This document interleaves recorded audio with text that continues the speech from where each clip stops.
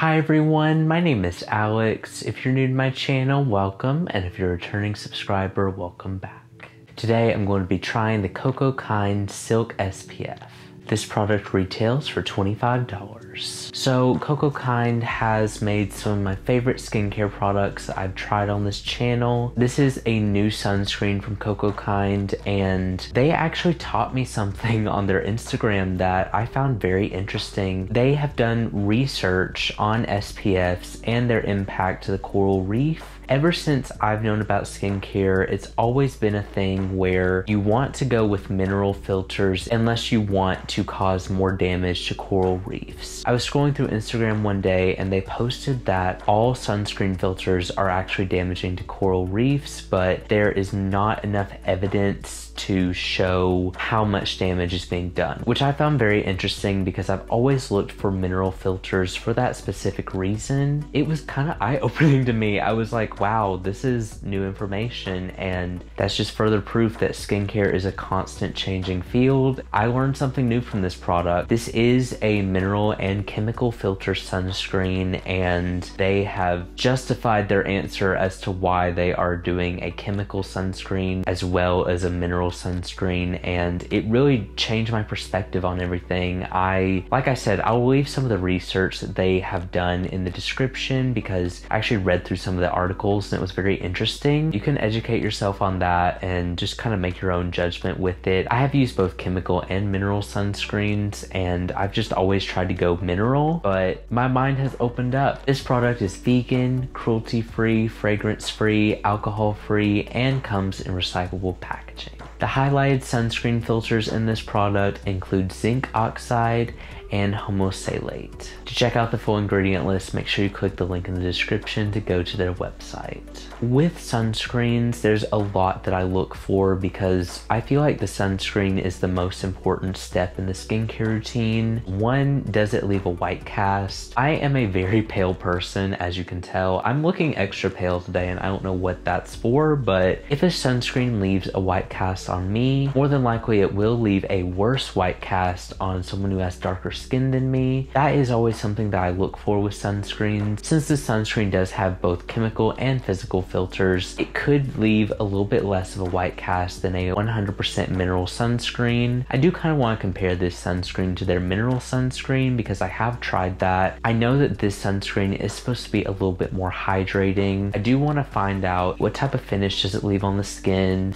I know sometimes sunscreens can also pill. I did read a couple of reviews of this product online. Most of them are really great, but there were just a couple of reviews that said it did pill, so I will just be looking out for that. The final thing I'm looking for is, does this cause acne? Sunscreen is known for being one of the top reasons why I end up breaking out. I usually try not to branch off too far from the sunscreens that I'm used to using. This sunscreen does say it is safe for blemish-prone skin, so I will just be looking to see if I get any new breakouts from it or if it clogs my pores. Other than that, if I notice anything else with this product, I'll let you all know. I will be continuing to do check-ins, so I will see you all in the next check-in. Hi everyone, I'm here to give you all a quick check-in on this product and also use it for the very first time on camera. This is actually the third day that I have used this product.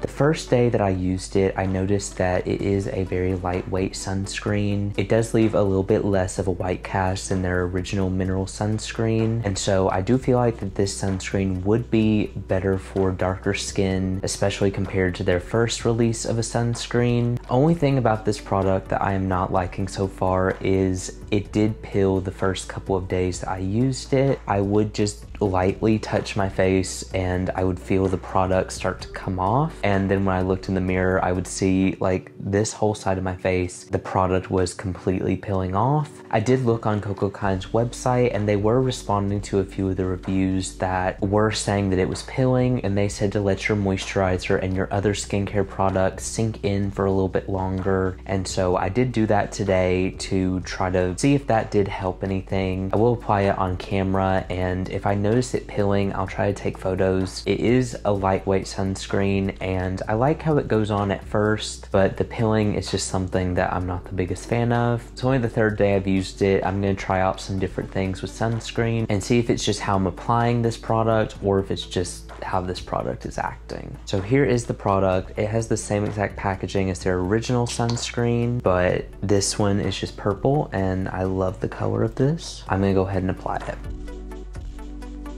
This sunscreen is also a little bit runnier than their original. It definitely has a lighter weight texture. Their first sunscreen didn't leave too bad of a white cast, but this one definitely leaves a little bit less of a white cast.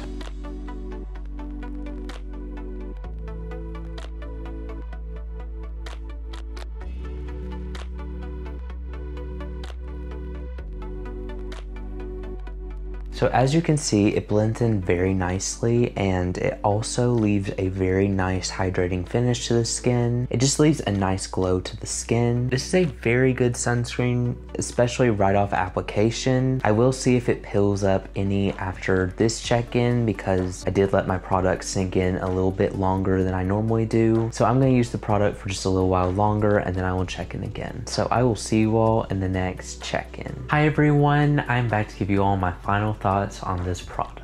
So I did get to use this product for about a week and a half. After the last check-in, I continued doing the method of allowing my moisturizer to sink in a little bit longer than I normally would, and I didn't experience any more pilling after that check-in. I'm wearing the sunscreen right now, and I was gonna take photos if it did pill again, but luckily I did find something that personally worked for me that stopped the pilling. What I ended up doing was applying my moisturizer and then brushing my teeth and then applying this sunscreen. I found that to be the perfect method for me. I didn't experience any pilling after I started using that technique, and so that's what personally worked for me with this product. I would definitely try it if you try out this product and you start experiencing pilling with it. The first 2 times I was just applying a moisturizer and then going in directly after and not allowing my moisturizer to fully sink in before applying this sunscreen. I also love the finish of this sunscreen. It is a little bit more of a hydrating finish than their mineral sunscreen. I didn't experience any white cast on me personally. I do feel like it is a lot lighter than the mineral sunscreen with the white cast, and I do feel like that's a big reason why they released this product. After the peeling stopped, I didn't find any issues with this sunscreen, and I do feel like it is a great option if you're looking for a hybrid chemical and mineral sunscreen that is a little bit more hydrating. It provided a great level of protection against the sun, and it felt fairly lightweight on the skin. I feel like the added hydration ingredients with this makes this sunscreen very unique, and I understand why it's called a silk SPF because truly my skin does feel very silky. It feels very smooth and it didn't cause any new acne, especially after trying to wait just a little bit longer between the moisturizer and applying this product. This sunscreen really took a full 180 for me. I was worried that it was going to be a sunscreen that pilled a lot. So bottom line is I do feel like this is a great option for an SPF. Personally for me, I found it to be a little bit better when I waited to apply this product after my moisturizer for a couple of minutes. Like I said, brushing my teeth was the perfect amount of time. I didn't experience pilling after I started doing that. If you are experiencing pilling with this product after you try it, then I would recommend trying that out. That personally worked for me, and I'm glad that I took cocokind's advice on that. I feel like this is a great option, especially if you're looking for a hydrating yet pretty lightweight sunscreen. And I feel like it would be a great option for normal to dry skin, but if you are more on the oily side, it may not be the best option for you just because it is a very hydrating sunscreen. But anyway, thank you all so much for watching this review. If you enjoyed it and you want to see more like this, make sure you subscribe because I post new videos every week, and I will see you all in the next review.